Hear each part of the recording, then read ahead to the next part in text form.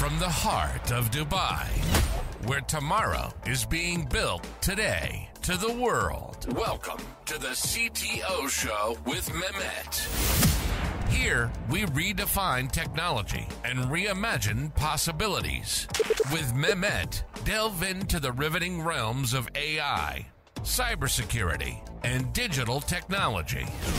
Experience the thrilling highs and lows of startups. Immerse yourself in the spirit of entrepreneurship and witness the future of business innovation being written in real time. Now, without further ado, let's tune in and explore the future.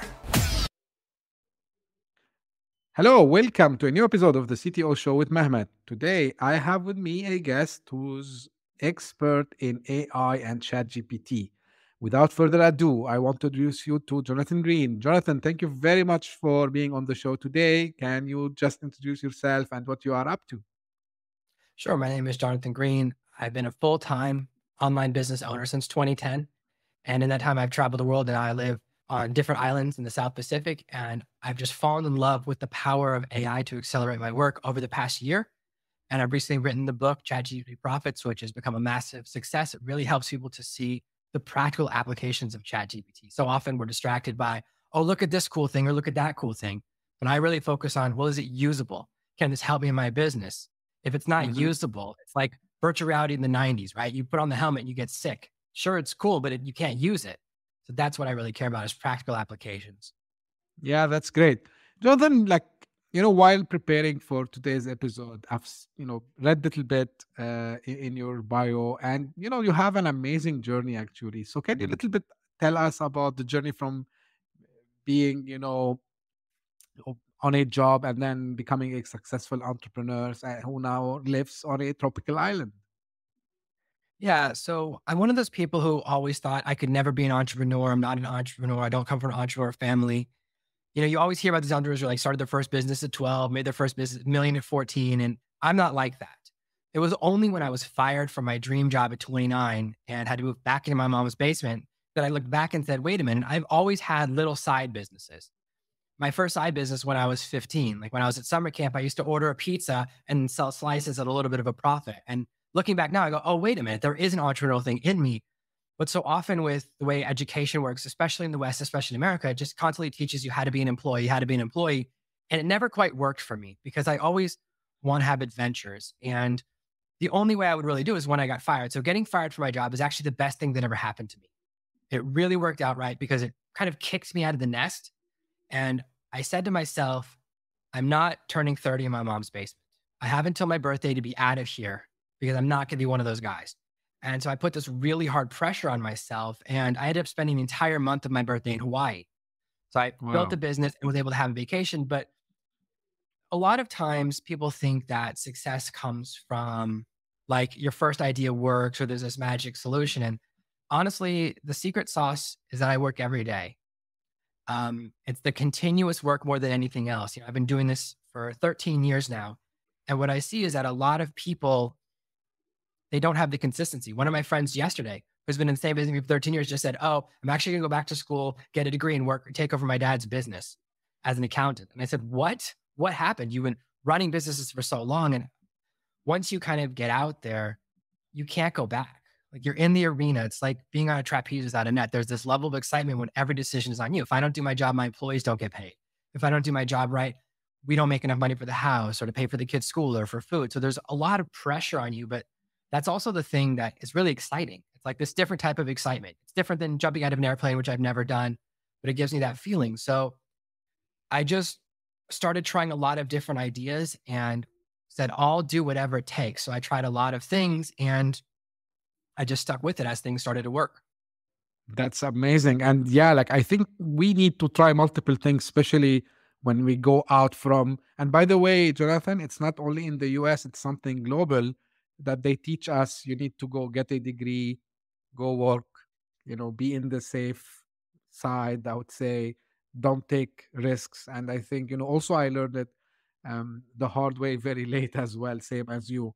Now, what sparked your interest in AI and how did you transition into utilizing AI tools like ChatGPT for your online business? So when I started out to make a web page, I had to learn HTML stuff. And that's very hard for me. So if I wanted to make a landing page and to get a page just to take someone's email address who wanted to download something from me, it was very hard. It would Mm-hmm. take me a week or 2 weeks to build that. Very difficult, would look terrible. My very first website a few years earlier was a tutoring website. And people always made fun of me because the button was right over my face. I was like, well, I don't know how to fix that. Like, it's one of the most egregious errors you can have, right? And yet the business did well. I was like, yeah, but it's working. And I don't know how to fix it because it was in Java, which I really don't know. So Mm-hmm. the important thing is how people see these tools. And that's really the difference. A lot of people see it as optional and they kind of see it like virtual reality or like, oh, maybe some people use it, maybe some people won't. But I see it more like a calculator. So imagine for any employee in your business, right? Imagine you're hiring an accountant. You have one who uses ChatGPT and one who doesn't.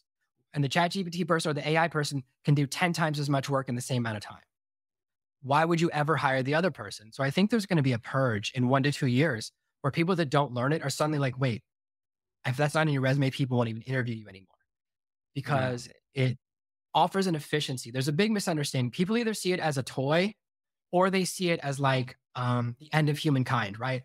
But it's something in between. It's not really artificial intelligence. It's not sentient. It doesn't have feelings. It's really just a guessing algorithm that's very good at guessing based on its data set. Right. And you can program it to do very, very good things. So if you approach it from the, oh, this is a tool. And I watched a lot of tutorials on YouTube about different ways to use it 6, 9 months ago. And I was like, wait a minute, I can do better than this.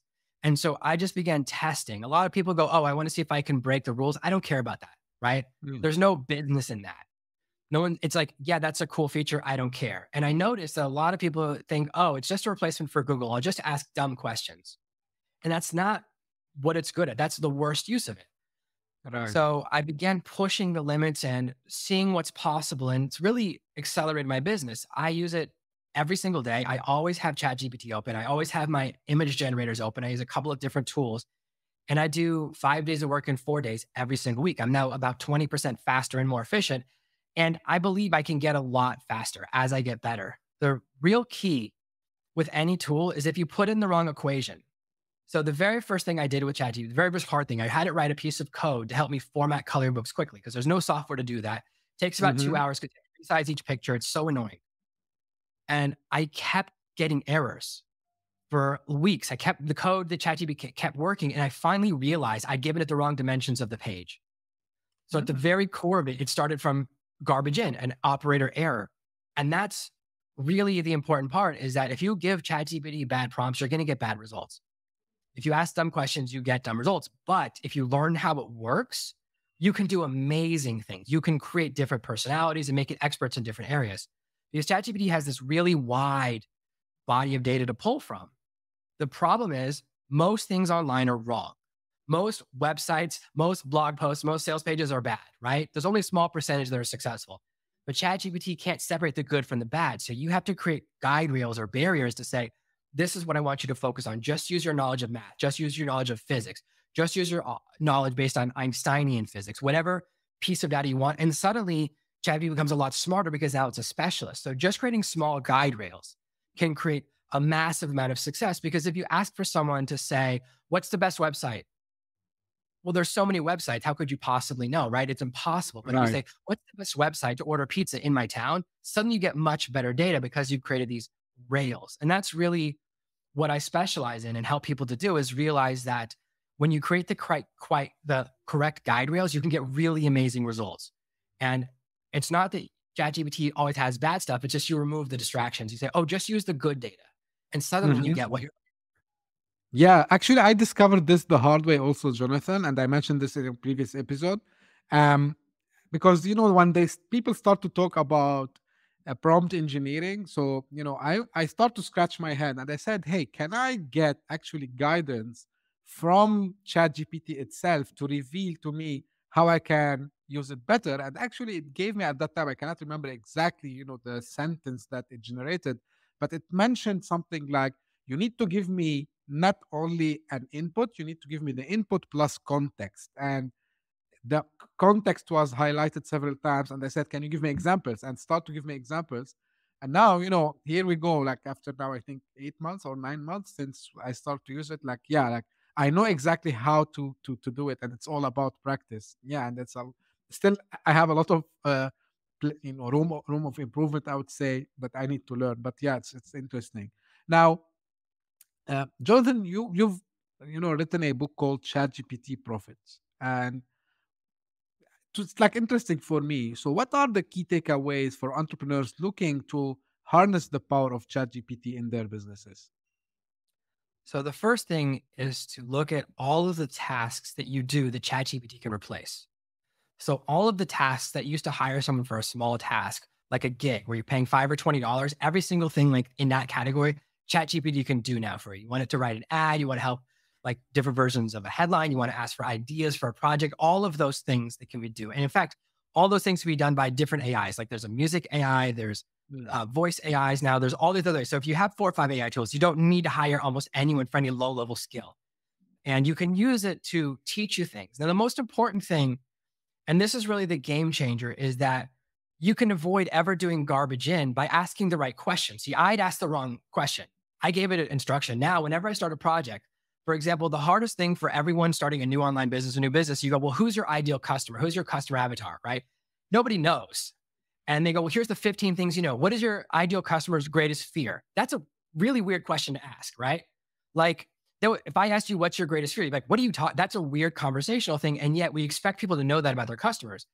And I was working with a copywriter who said, well, you just fill in the blank and put in your ideal customer. I said, no, nobody knows that. Nobody beginner knows that. It's a hard question. And so I said to ChatGPT, I said, what questions do I need to answer for you to be able to help me identify my ideal customer? And it gave me 7 questions and right in a row. And I go, wait, one at a time. I can't, 7 at once is overwhelming. And by the end of it, it gave me the best definition I'd ever seen of an ideal customer, just because I started with a question. So we're often tempted to give commands, and that's a limitation. ChatGPT is actually better when you ask questions. So if I'm working on a project, let's say I'm editing a book for a client, I'll say, ChatGPT, I'm going to feed you samples of writing by my client. Let's say they've written stuff on LinkedIn or they've written a blog post. You let me know when you have enough that you understand their writing style, and we can edit the rest of their book and it will sound like them. Doing it that way is so much easier than starting with a command. So that's the first thing I tell everyone, is realize that you can ask questions. Like when I wanted to create that color book formatter, I said to ChatGPT, I said, is this even possible? And if it is, what programming language would I use? And it told me Python. And I said, well, what is Python? Is that already inside my computer? I don't even know. That's my lack of knowledge about programming and Python and all of those things. But now I have several pieces of software that I've created with ChatGPT that I use every single week. And I'm always creating more little mini tools that would normally cost me couple $100, $1,000 to have someone build. And I just build with ChatGPT in a few minutes, but it's because I asked. And I asked it what programming languages it knows. Actually, recently the numbers increased. So it's always learning new things. So when I first asked, it knew about 8 languages, and now it knows about 25. So it's learning, and more data is being fed into it in real time, these different skills. So every time you ask it, what do you know? Or what can you do? Or how can you help me learn guitar? It will give you so much amazingness that you wouldn't have thought of. And that's really when people talk about brainstorming, it's not I feed something and it gives me variations. It's I ask a question and it gives me ideas and it kind of inspires me. So it's really an interactive process. Yeah.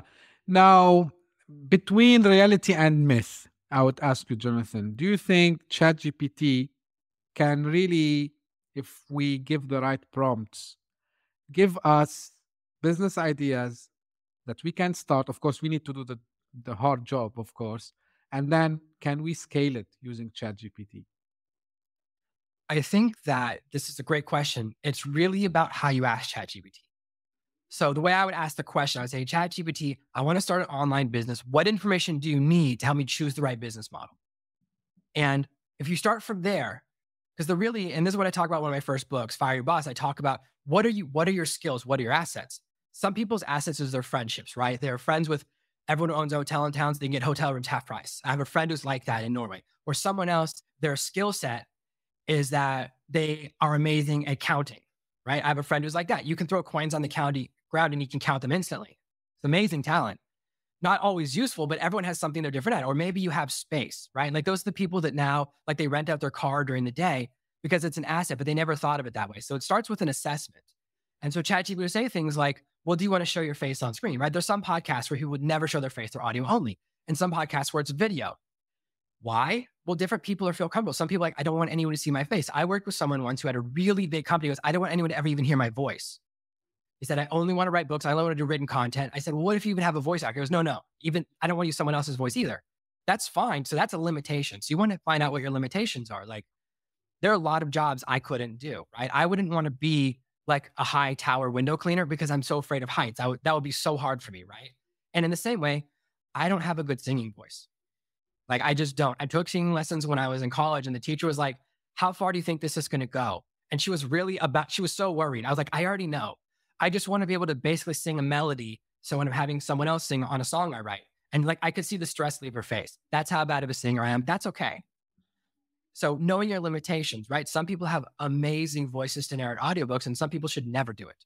So you can tell ChatGPT, these are the things I'm good at. These are the assets I have, and it will start to kind of build a plan with you. So if you go interactive, you can get really good results. Now, as far as scaling, it really depends on what your business model is. It can help you with a lot of things. It can help you design ads. It can help you write emails. It can help you with strategy. It can help you to do all of these things faster, right? I use it for all of these different processes. But at the end of the day, there are certain things that are me. The secret to ChatGPT and the secret to any of these AI tools is that there has to be a driver. It has to be you and the AI. The AI on its own, if you just don't pay attention, it will start to say crazy things after about 10 or 15 minutes. If you don't kind of say, hey, what are you doing? Go back on track. That's not what I asked. If you just wait till the 15th answer, you read it and go, this is an insane computer. Because what it says, if you've ever done that, you'll start to go, this is not what I asked at all. What are you talking about? You've drifted. So it requires a human hand. And I think it's going to be that way for a very long time. So I'm not worried about replacing jobs. It just makes people faster what they're already good at. So that's where I really see it helping you. And it can help you with a lot of things. It can help you. A great example is you're trying to learn something. Now, when I see a video on YouTube, I want to learn something, go 25 minutes. I'll just copy and paste the transcript into ChatGPT and say, tell me what happened. And now I can learn in 15 seconds. That's one of the best ways to save time, right? Is things that took you a long time to learn. And you can ask questions as well. Like, there's a process where you can feed it a PDF or give the transcript of like an hour-long video and say, hey, quiz me on what's in this lesson. So it can help you to learn those things. So you can learn however you learn, right? Some people learn by watching, some people learn by listening, some people learn by kind of quizzes or interactive. And all of those things are what it can do to help you. So for each person, there's different things that it's really helpful for. Like, some people go, I'm never going to do any copywriting. I don't do any copywriting in my business. I don't need that. Fine. You don't need that. And some people say, well, I'm never going to do any editing. That's fine too. But it can help you in all of these different ways that are really cool. Like, one of the things a lot of people say is ChatGPT can't write a book. It's so bad at it. It's not true. You just have to really, really be interactive. So I'll say, give me 7 ideas for a book, and I'll choose one that I find interesting. So right away, I'm interacting, right? My decision has already closed off 6 paths. And then I'll say, tell me who's the main character. I don't like that main character. Do this. Who's the bad guy? Who's the bad girl? Who's the villain? Who's the love interest? What's the plot? And going through this process, it's very interactive, right? I'm making decisions. I'm going, I like this. I don't like that. If it's boring or I don't like it, I remove it. And even as it's writing a book for me, I read it and go, I don't like how this ended. How many people, right, didn't like the way Titanic ended? What if you, at the end, you could save Jack, right? They can both fit on the door, or whatever movie or whatever story it is. That's really where the magic is seeing that you're a critical component, because every single person uses ChatGPT differently. 99% of people using ChatGPT get bad results because there's not a lot of training. The one challenge is that the companies making AI offer no training on how to do good prompting, right? They offer no input. They're like, good luck, right? They just push you in the pool and you got to figure it out. So that's why there's a lot of kind of lack of information and people going, well, I tried it, it didn't work, or they try to do things that it's not really good at. Like, ChatGPT is trained to seek affirmation. So it's trained for a good job. And ChatGPT thinks one prompt at a time. So if you ask a question that requires 2 responses worth of answer, it assumes there will never be a second question. So it wants you to say something good the first time. So that's why it will lie to you. There was recently a case of a lawyer who he gave a bunch of fake cases. And that's because he asked the wrong question. He said, hey, tell me court cases that prove X. And ChatGPT doesn't want to say, I don't have those. Because why? It will get a negative response. And the way it's programmed is up or down. It always seeks good job, thank you, great job, good response. That's how it's trained. That's how its learning algorithm is trained. So when it's caught in that position, it's like, I can tell you the truth and get a negative response, which I'm trained not to do. I'm trained to always avoid negative response.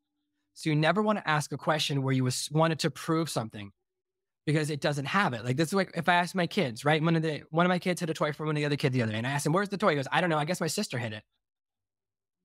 Why? Because he wants to avoid a negative response. Of course, I figured out who really did it and he was in more trouble, but that's how ChatGPT thinks. So the way it's learning algorithms program is very childlike, right? It's a very simple process. Oh, I only think one prompt at a time, and I always want the person to be happy with the result.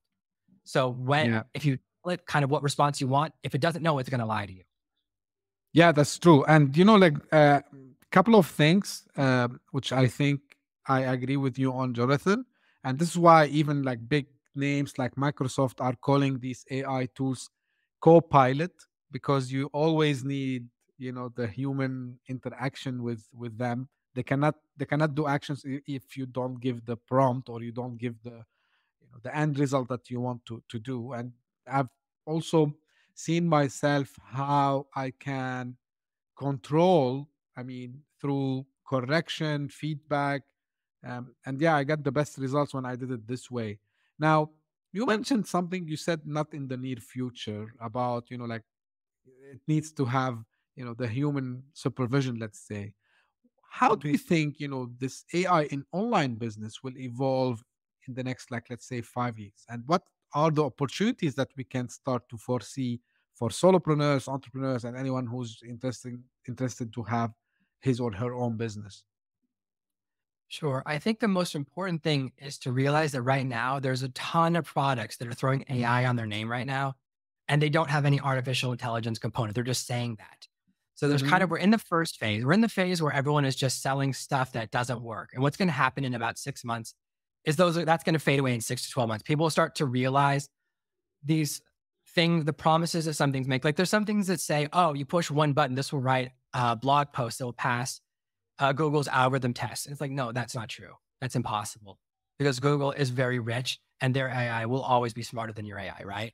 So if I have $1 billion computer versus a $3,000 computer, the $1 billion computer is going to win, right? So that stuff, right? These really big promises, the push one button, it makes a website, writes the content, finds the product, sells the product, makes money, gives you money. That's never going to be real. That kind of stuff has always been around. So once that kind of fades away and people go, oh, it's not a magic button. When people see it as a calculator or an accelerator tool, all a calculator does is help me do math faster. With a pencil and paper, I can do division. I can do long division, right? Right. I can solve for the angle in a triangle. I learned that in high school. Guess what? Never done it as an adult because my calculator, my phone can do it, right? So it's become an accelerator tool. All it does is help you do math faster. If you don't know how to do math, if you don't know what the symbols mean in an equation, then you can't put it into a calculator. It doesn't work. So that's the kind of important part, is that it becomes a tool you will use. So I think in about 2 years, companies will go through wanting people that are good at AI to not hiring people. It will go kind of desired and then mandatory. I think within 2 years, it's going to be very hard to accelerate in your career if you don't know how to use this tool.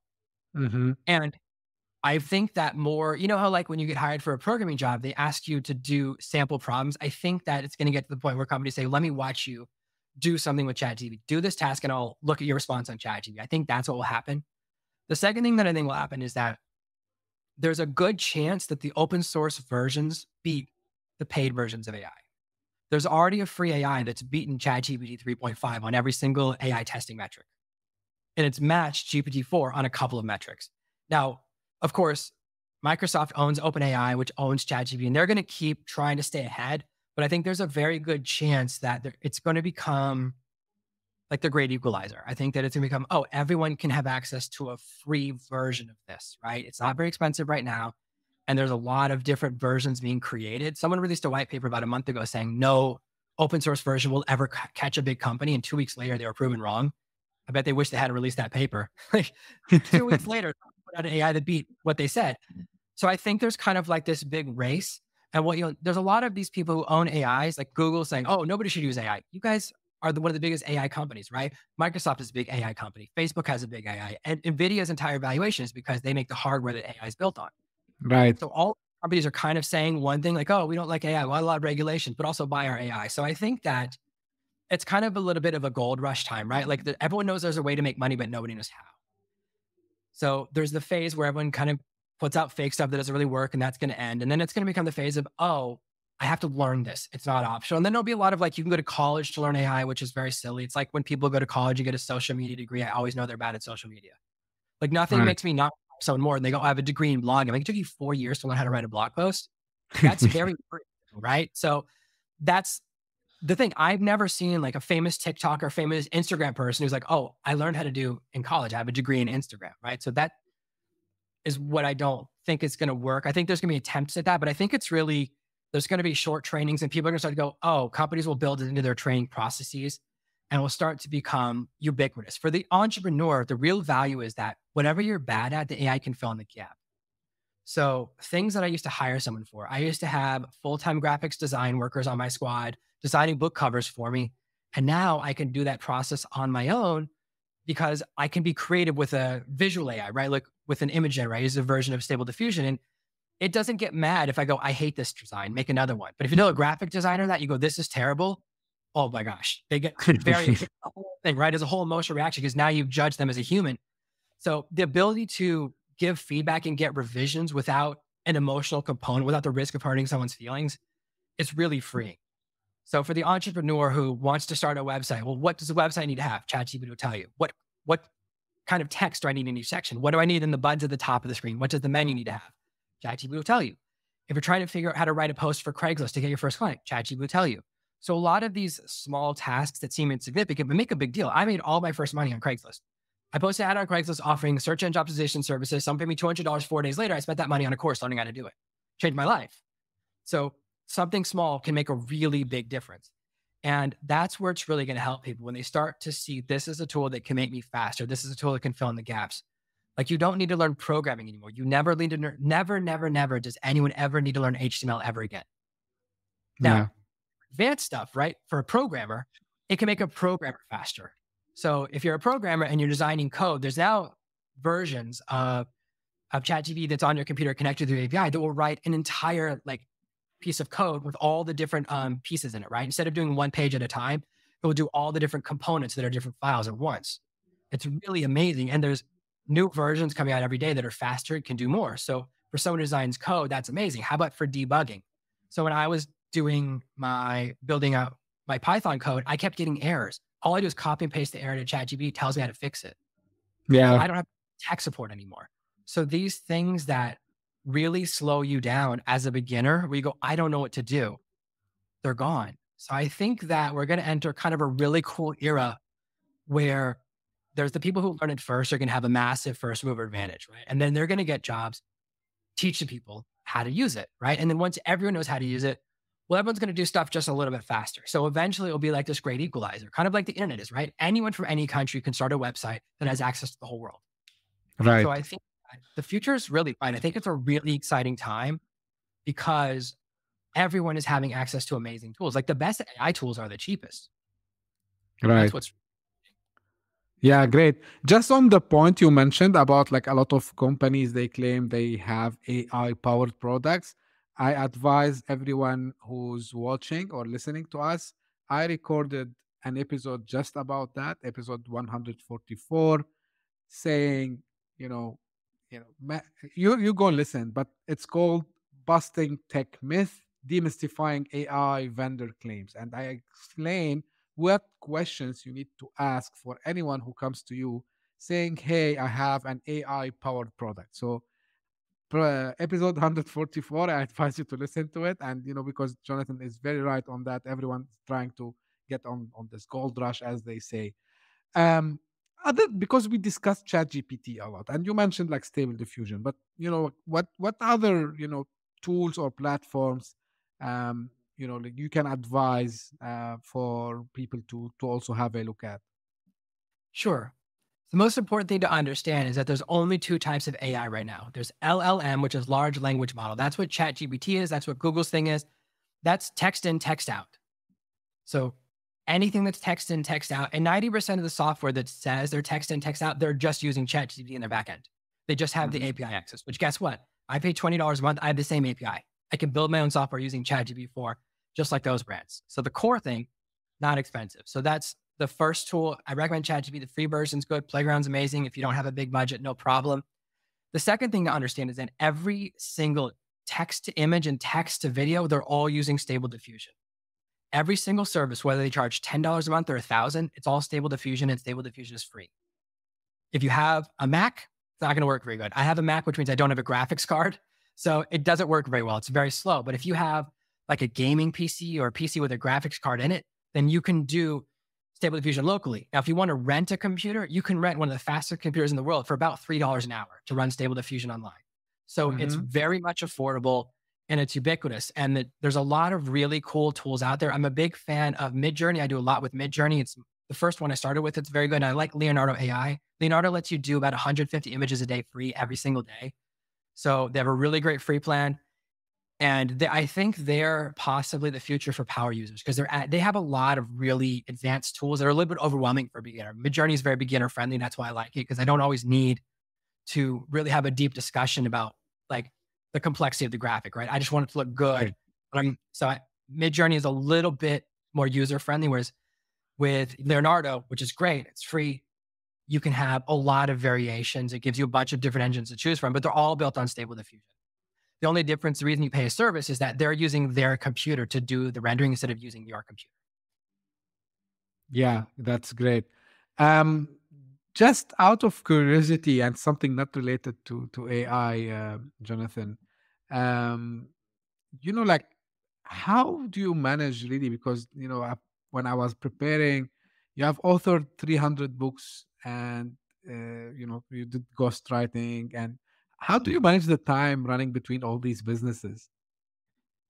So I'm really good at writing.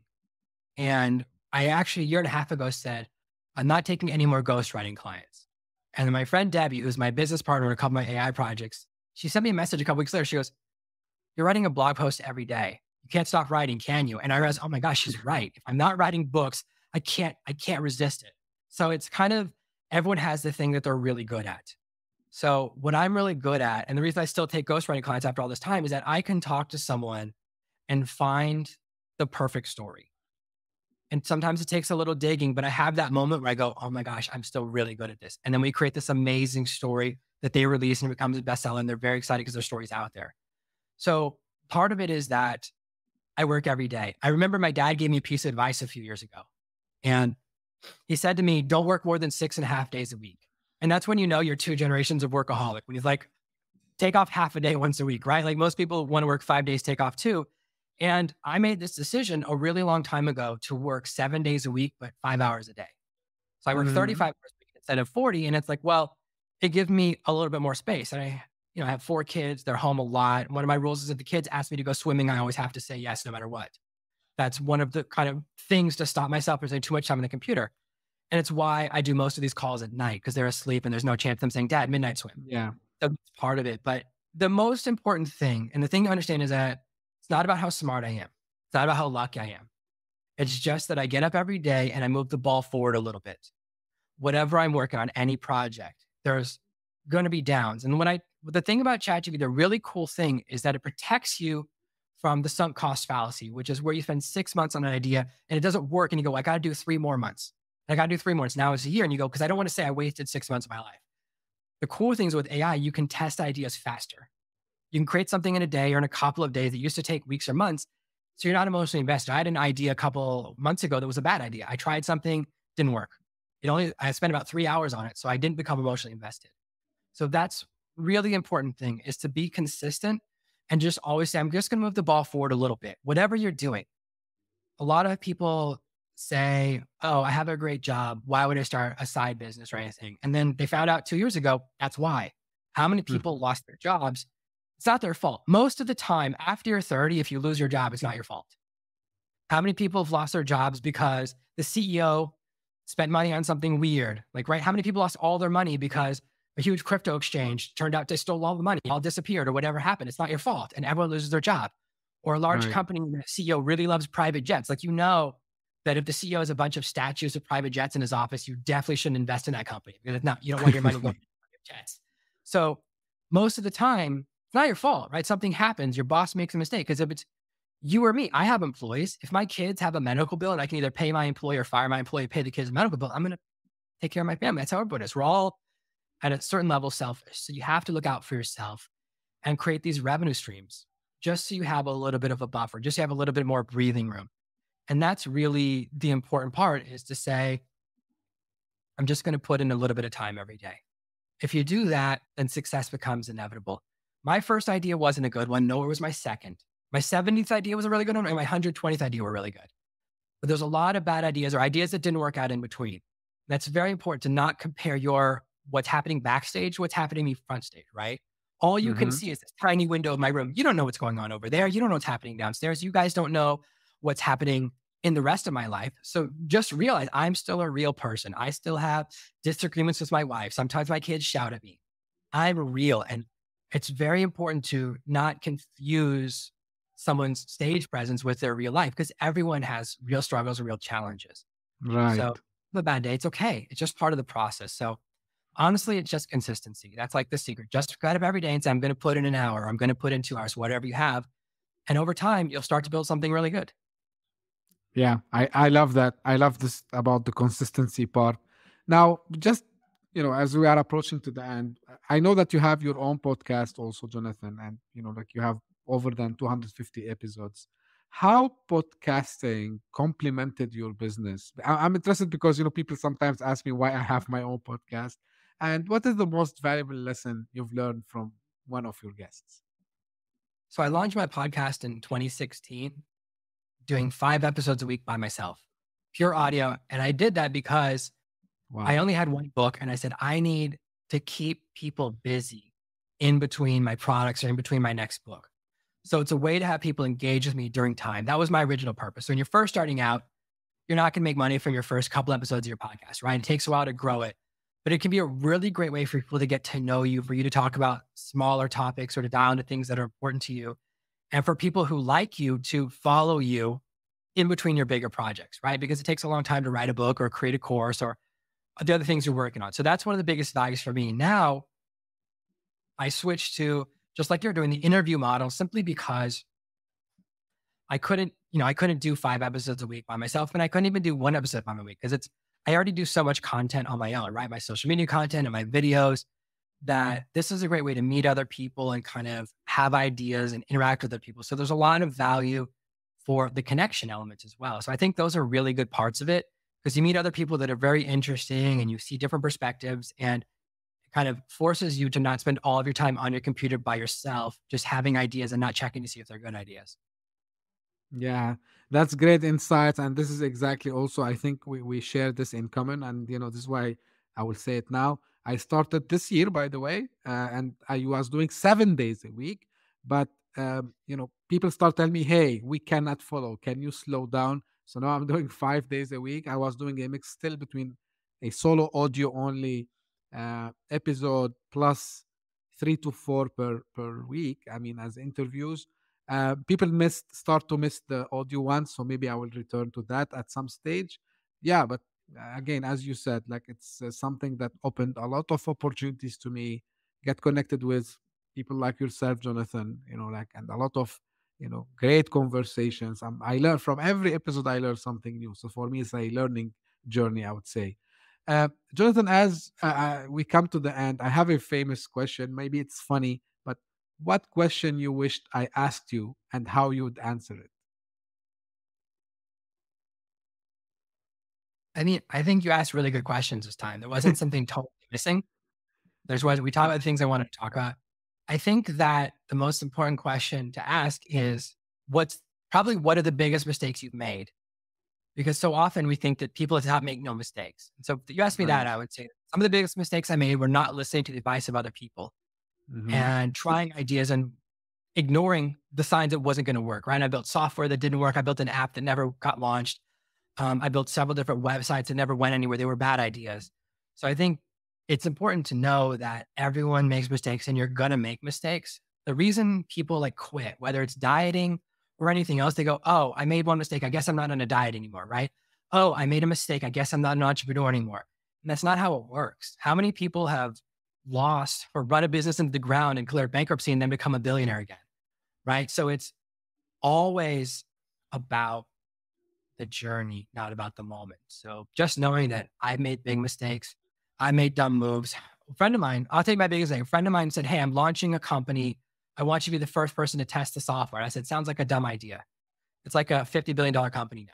So Oh, my- that's probably the biggest mistake I made. He was like, I want you to be the first person to test it. I said, dumb idea. I was wrong. Wow. Yeah, this mistakes is how we learn actually, and it's all about consistency and perseverance, and keep as you said, like keep the ball rolling every day a little bit. And I hint from my side, guys, when try to document what you do, and maybe in 1 week you think that I didn't do anything. Maybe even in 1 month you think that I didn't do anything. But believe me, you come back and you say after 4 or 5 months, oh my God, you said I did all this. Wow, you should be proud of yourself. So 100% I agree with Jonathan here. Jonathan, really I enjoyed the conversation. It was very active. I hope we could do like more episodes in the future about maybe something also related to solopreneurship and AI and all this stuff. I really enjoyed the conversation, and I'm sure that the audience, even either they are listening or watching this on YouTube, they will love this as well. Thank you very much for your time today. And for the audience, if you have any questions, as usual, for me or for Jonathan, you can reach out to me by email, Twitter, or LinkedIn. If you are interested to be a guest, also reach out to me. We did that before with other guests, and we had a great conversation. So I'm looking for anyone who has a story to tell related to tech, entrepreneurship. It might be not related to tech, although the show name is CTO Show, yes. But I believe like in startup entrepreneurships, young entrepreneurs need a space to come and tell us what they are trying to do, or someone has created something cool. He needs a space to mention it. Please reach out to me. I will be more than happy to get you as a guest with me. Thank you very much, and we'll meet in the next episode. Thank you. Bye bye. Hit that subscribe button, share the show with your tech-savvy friends and fellow entrepreneurs, and leave us a review on your favorite podcast app. Your support means the world to us.